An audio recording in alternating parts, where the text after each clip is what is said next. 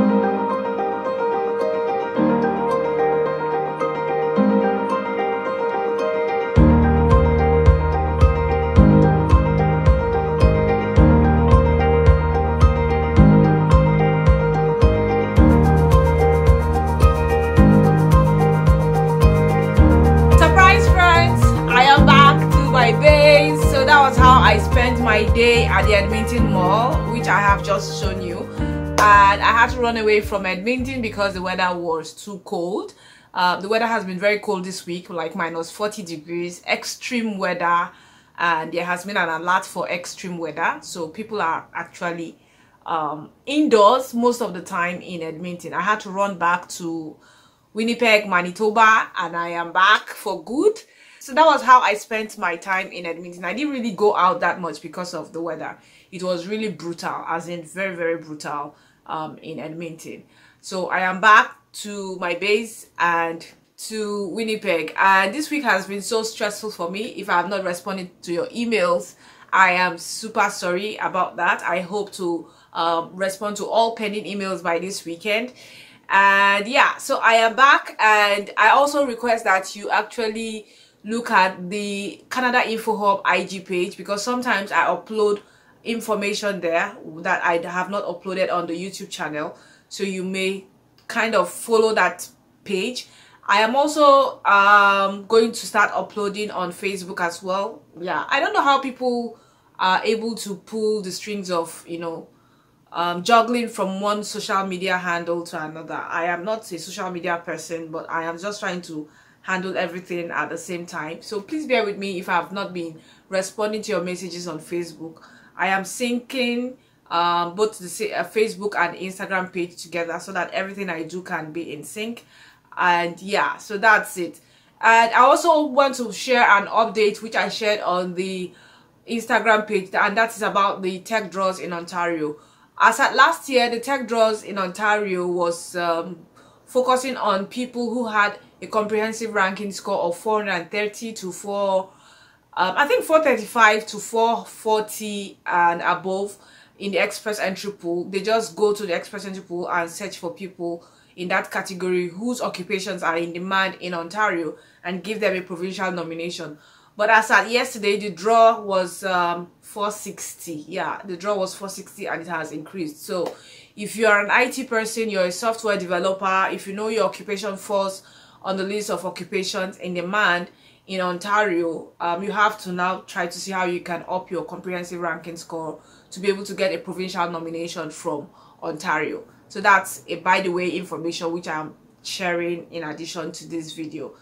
And I hope to do more videos, interview more people, and see you in my next video very soon. Thank you so much for watching. Bye bye.